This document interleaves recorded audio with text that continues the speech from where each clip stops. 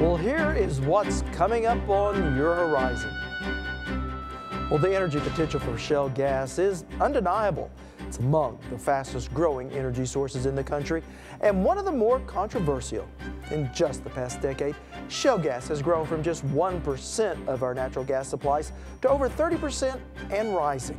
While it burns almost a third cleaner than coal does, it does have its own environmental critics. Today, we'll take a closer look at the compressed natural gas industry, from new vehicles on the road, new jobs it's bringing into the economy. Stay with us for Oklahoma Horizon.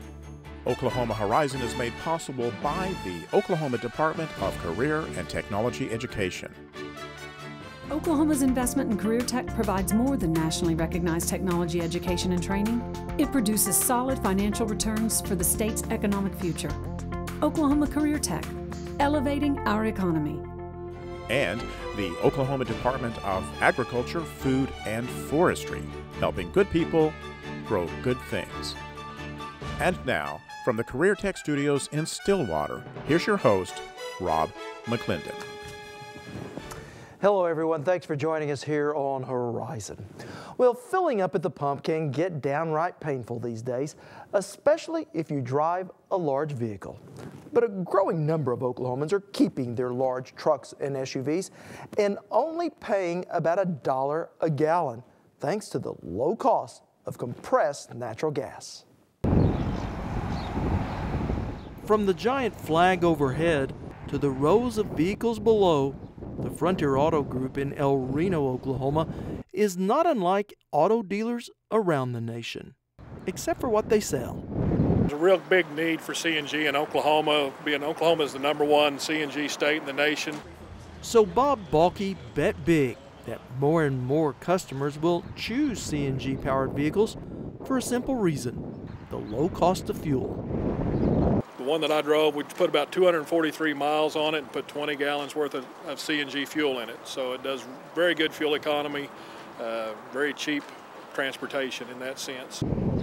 Balke says some of his best customers of these big 3/4-ton trucks have been farmers and ranchers and folks in the energy industry looking to save a buck.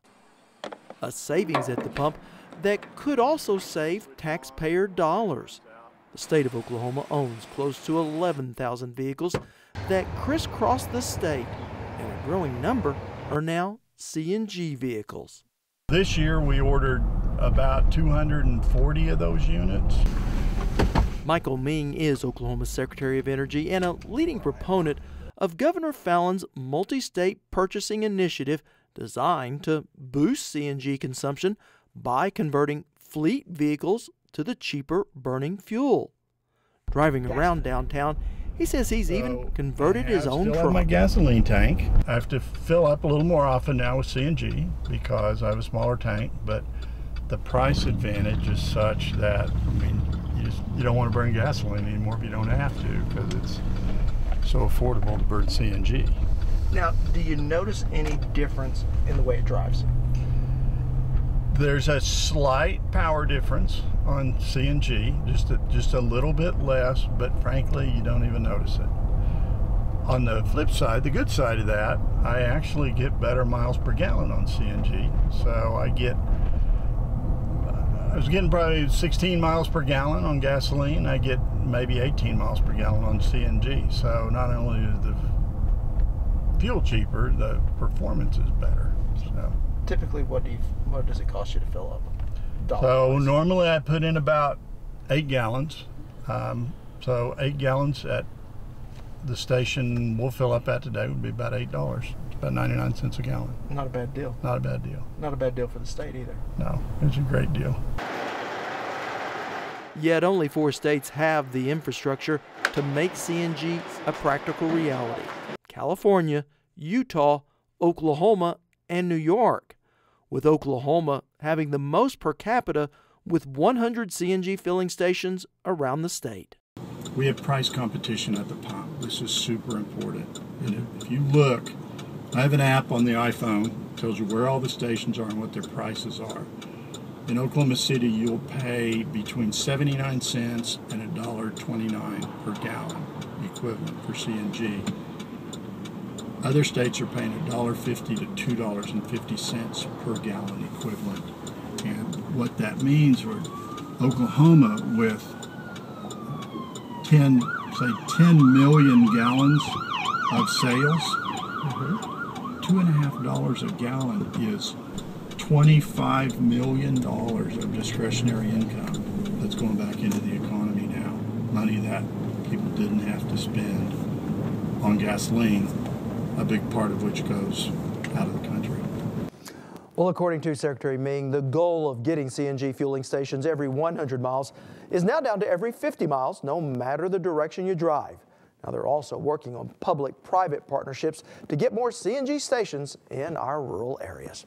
When we return, big wheels rolling on compressed natural gas. You're watching Oklahoma Horizon, featuring some of the good things that are happening in the great state of Oklahoma. Well, getting from here to there on CNG is about to get a bit easier if you're heading into Texas. Oklahoma City-based Love's Travel Stop says it's adding fast fill CNG fueling capability at 8 stations located on the highways between Dallas, San Antonio, and Houston. Now, Love's opened its first fast fill facility, thought to be the first of its kind in the nation, in October at Interstate 40 in western Oklahoma City, and we were there. It takes a lot of fuel to keep the big wheels rolling on long-haul trucks, and it's not cheap, which is why filling up this semi with compressed natural gas is such a big deal. This is great for the state of Oklahoma because this truly is a game-changer moment for our state. Governor Mary Fallin, along with other state officials, gathered at this Love's Travel Stop to mark the opening of the company's first fast fuel station that will enable heavy-duty trucks to fill her up on natural gas. This particular truck here that is being fueled with CNG, their fuel costs will be half of what it's going to be if you were to be putting in diesel into powering this vehicle. So that's a great savings for businesses. It's a great savings for our state when we utilize state CNG vehicles. And it truly is a game changer moment. It's starting right here in Oklahoma. But it's a game that could be a long one. The changeover to compressed natural gas has been slow. Yet CNG proponents like Tom Love say if America could affordably manufacture natural gas trucks and then build enough fueling stations to keep them on the road, the economy could shave billions of dollars a year off our imported fuel bill. It would seem to be a no-brainer, wouldn't it? It would be a lot more simple to build the refueling infrastructure for the heavy truck industry than it would be for cars. That's because a typical semi-trailer truck can guzzle 20,000 gallons of diesel annually, which is the equivalent fuel use of 40 cars. And by focusing on long-haul trucks, it doesn't require building nearly as many new fueling stations as switching America's roughly 240 million cars and light trucks to something other than oil. For CNG, for compressed natural gas, you can't deliver it to the station in a truck like this. It's got to come in via natural gas pipeline. But the overall cost, at the end of the day, it's beginning to look like it's going to be about 50% cost savings, which is big, you know, which is huge. Still to come on Oklahoma Horizon, a fracking controversy. But first, new jobs for a new industry. Well, with more and more CNG vehicles hitting the roads, there's a growing demand for people to work on them. Our Andy Barth joins us now from a Tulsa school working to fill that demand. Rob, the Alternative Fuels training course here at Tulsa Technology Center is changing the way mechanics work on cars. And with the demand for vehicles running on alternative fuels at full speed, the auto repair job market is wide open. Working under the hood is a common career, but thanks to alternative fuels, things are changing.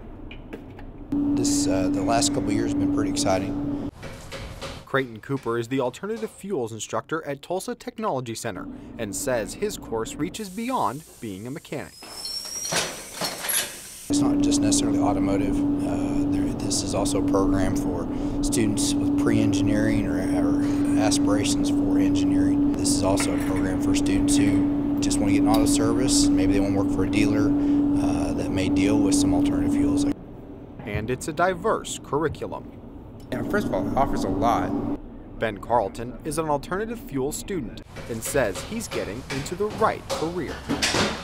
Right now, we've got all kinds of infrastructure for natural gas, but we don't have a lot of people to maintain it. And so it's a really good career to get into. The program at Tulsa Tech offers unique opportunities, and for student Jerry Stiles, it's the perfect fit. This is a great opportunity right here. I mean, there's not too many places that offer what we're going through right now. And it's going to be a big field. I'm quite sure of it. I've learned a lot just in what I've done, and I'm pretty mechanically inclined to begin with. And Stiles has big aspirations. Hope to hit the ground running. I understand that the government's getting a lot of these CNG vehicles, and maybe get on as a fleet or something, mechanics. And Cooper says the qualifications couldn't be simpler. Basically, I have a desire for automotive, but also something maybe a little bit different, the ability to think outside the box. Out of the box to out into the workplace, placing hardworking students in a lifelong career. Now, because this industry is in its early stages, it's expected to grow significantly in the next 10 years. Projections are that more than 300,000 jobs will be added nationwide. So, Andy, what can one of these young mechanics expect to make? Well, Rob, the pay is good, and the education really isn't expensive at all. Salaries range anywhere from $55,000 to $60,000 annually, and students here pay as little as $2,500 to get certified. Thank you so much, Andy. You're welcome, Rob. Well, like many other innovations, the policies surrounding alternative fuel vehicles are having to play catch up. Gas taxes pay for the majority of the repairs on our roads and bridges, and switching to more fuel-efficient vehicles means less revenue coming in for those repairs. Now, across the nation, compressed natural gas carries the same 18 cents per gallon equivalent federal sales tax as gasoline does. But here in Oklahoma, the state assesses an additional 17 cents per gallon on gasoline, but taxes CNG at just 5 cents a gallon.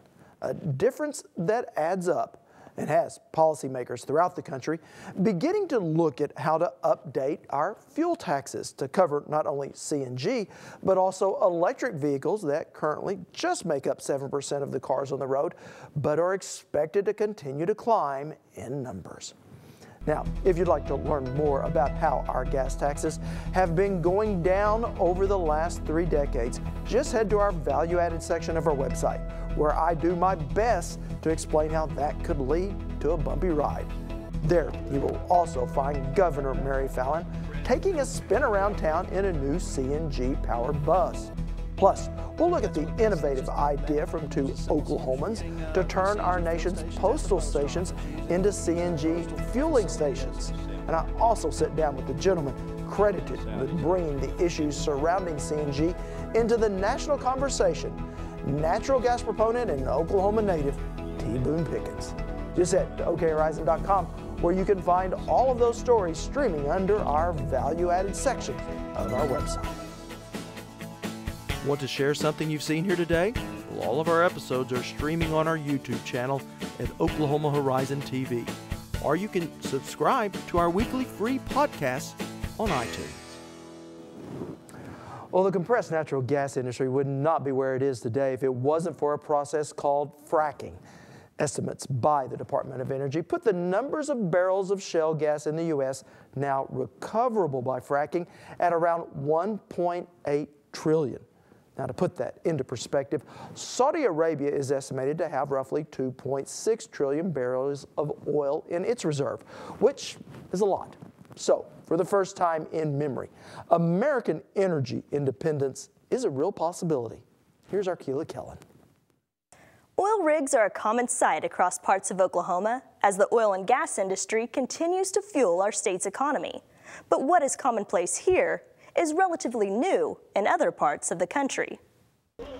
Hydraulic fracturing, often called fracking, has opened energy reserves all across the country, with sometimes adverse reactions. Whoa! OSU researcher Jessica Aldridge says when it comes to the science of hydraulic fracturing, it's all about perspective. Fracking was born here We invented it here 60 years ago. We're an oil and gas state. We're used to it. You can drive right down Stillwater on Main Street and see an oil rig. That was the first time in my life I'd ever seen one in town. But you know, places like New York State, north of New York City, they're not used to seeing oil rigs in their backyards. And I think that's a big difference. It's just, we're used to it. According to Aldridge, even the way fracking is covered in the press varies by region. In Oklahoma, we tend to present it much more as an asset rather than a liability. We focus on the economic impact it could have for our economy. We're an oil and gas state. Hydraulic fracturing is a method used to extract gases from shale rock deep beneath the Earth's surface. Explosives are used to fracture the rock that are then injected with high-pressure fluids, pushing the natural gas to the surface. A process that, while incredibly successful in producing new energy reserves, has been criticized for everything from polluting water supplies to causing minor earthquakes. The rest of the country seems to be more concerned about the environmental impacts that are coming out in recent studies and reports. They do acknowledge the economic impact it does have. If we do frack the whole world, we're going to make a lot of money at it, but there are concerns. It's kind of drill first, ask questions later mentality. Which the head of the Federal Energy Regulatory Commission says is often an unfair characterization.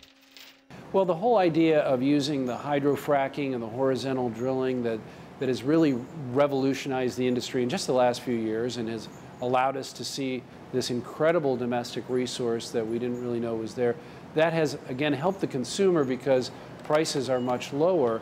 In some cases, they're so low for producers, though, that they have to make their money off of the liquids in the gas, and that the gas itself is priced too low, so some of those wells are being shut in. And so it's not only choppy economically, but there's also the debate going on amongst the public as to the pros and cons of the fracking technique.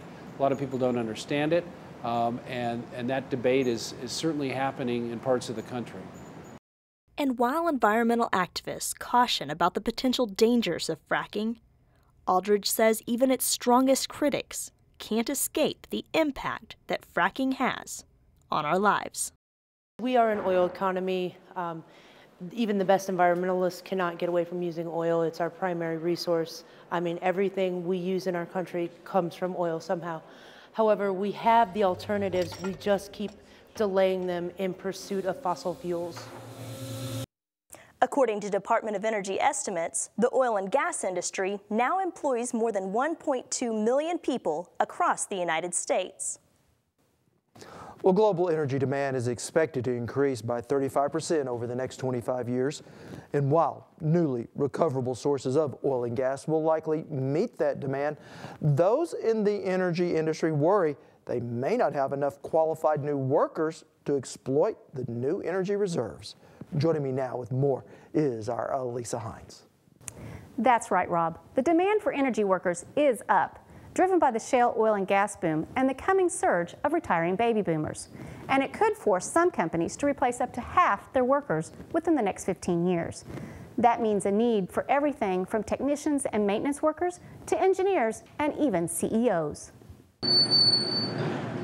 Drilling for oil is big business in Oklahoma, and Continental Resources is one of the top 10 petroleum liquids producers in the nation. Continental's Ray Gonzalez says it's a great time to be in the oil business in Oklahoma. Everyone thinks the world's oil capital is in Houston, and it is. But beyond that, Oklahoma City is really thriving, largely because of the energy industry.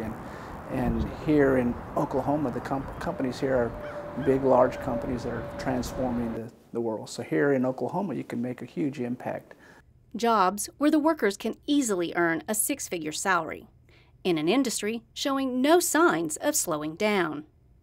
We're going through an amazing energy renaissance in this country. If you think about it, just 5 years ago, we were importing 60% of our liquid needs into the U.S.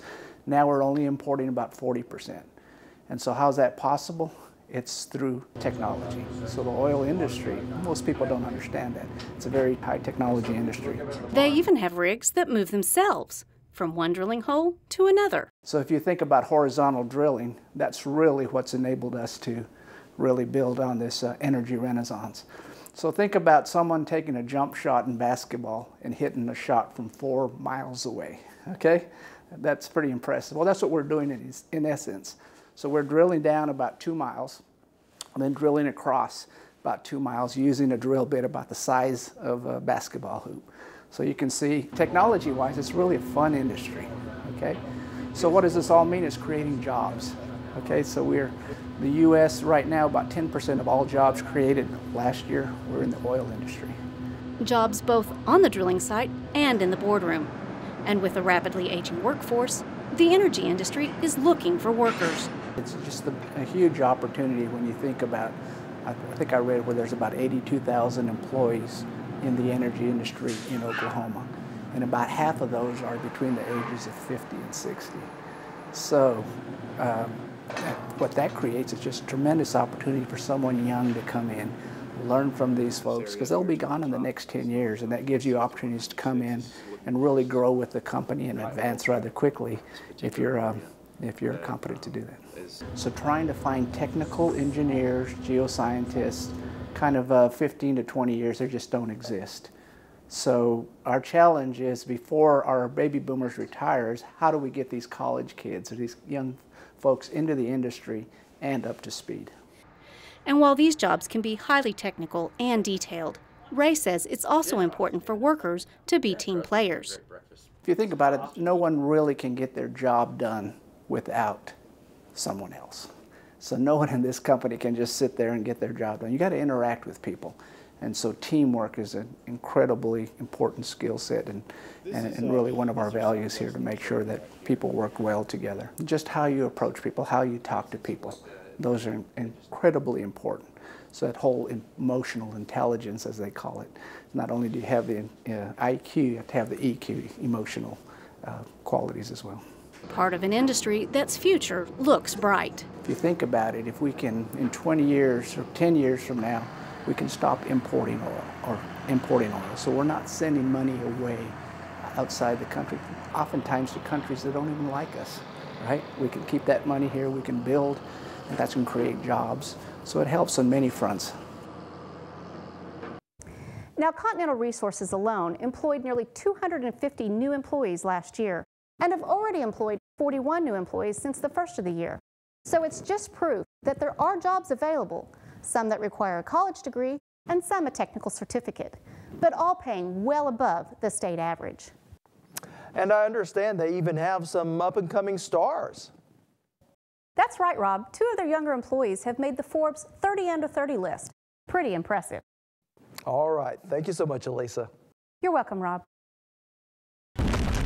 It's not just the wind that can come sweeping down the plains. Next time on Oklahoma Horizon, we look at the impact Oklahoma's wild weather has on the economy. We've had historic amounts of disaster occur over the last decade. In Oklahoma, we've had the toughest 10 years from a catastrophe standpoint ever, and many of those events have been tornadoes. Weather and the economy on Oklahoma Show for the Heartland, Oklahoma Horizon. Well, for the first time in my lifetime, it's possible that our country could become energy independent. American Natural Gas has the potential to not just heat our homes, but to also fuel our cars, all at less than 1/3 the price of imported oil. But here is a dilemma. Which comes first, the cars that run on CNG or the gas stations that will carry it? CNG must be piped in rather than trucked, so every CNG pump along the side of the road needs significant infrastructure to get the fuel there. Now, here in the state, Oklahoma-based Love's and On Q stores are leading the way in adding CNG to their fuel mix. But this is an effort we can't go alone. For CNG fueling to reach critical mass, it's going to take a nationwide push. Now, for several years, Oklahoma native T. Boone Pickens did his best to try to persuade the federal government to get behind converting long-haul truckers over to the domestically produced, cleaner burning fuel, but to no avail. Which is why Governor Fallin and 22 other governors should be commended for their work setting up a multi-state purchasing initiative to switch state vehicles in those states over to CNG. According to Oklahoma's Secretary of Energy, just by reaching that critical mass, the states have seen the price premium typically associated with CNG vehicles cut in half. In fact, a Tulsa Honda dealer is now offering state employees the same discounted price on CNG Civics that they're giving the state. So while we still have a ways to go to get there, CNG just may be a good example of how government and private industry can work together to take some of the pain out of the pump. I'm Rob McClendon. Thanks for watching. See you back here next week. Horizon is made possible by the Oklahoma Department of Career and Technology Education and the Oklahoma Department of Agriculture, Food, and Forestry, helping good people grow good things. Thank you for watching Oklahoma Horizon.